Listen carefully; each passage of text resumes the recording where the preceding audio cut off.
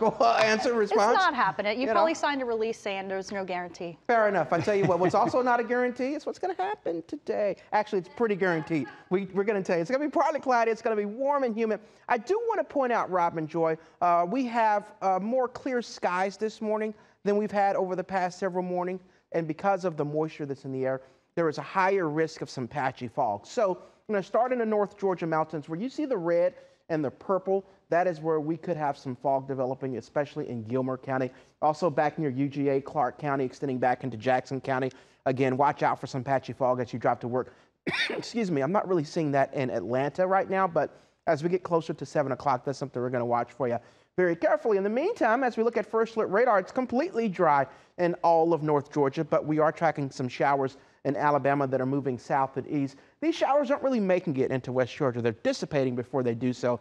But I do want to let you know, if you are in Chattooga County, Floyd County, Polk County, or Haralson counties, it's not impossible that you see a stray shower from now through about 7 o'clock this morning. I'm going to watch radar for you very carefully, but at this point, you're looking fine. Metro Atlanta is certainly looking dry. But like yesterday, we will see more pop-up storms later on this afternoon. So let's walk you through the high-resolution forecast model. We should stay fairly dry for the rest of the morning.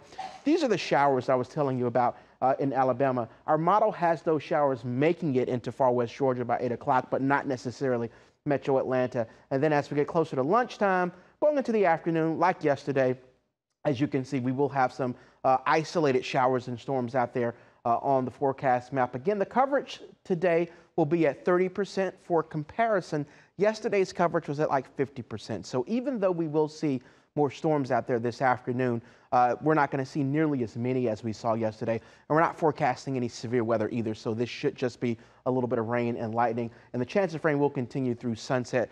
Closer to 8 or 9 o'clock is when that chance of rain will start to go down. So as we walk you through Atlanta's most accurate forecast and taking you through today first, 91 degrees will be the high temperature.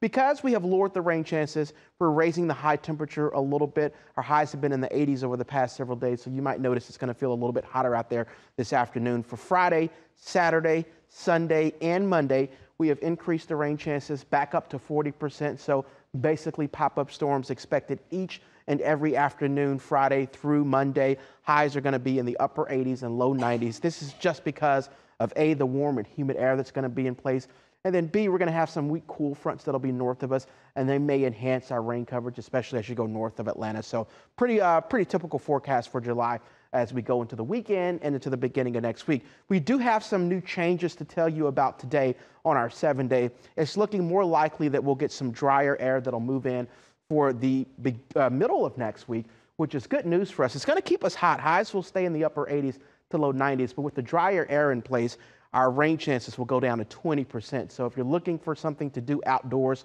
all day where you don't have to worry about the rain at all, next Tuesday and Wednesday looks like they could be those days. Let's cross our fingers and hope that that remains the case. We have Courtney Jacobazzi, who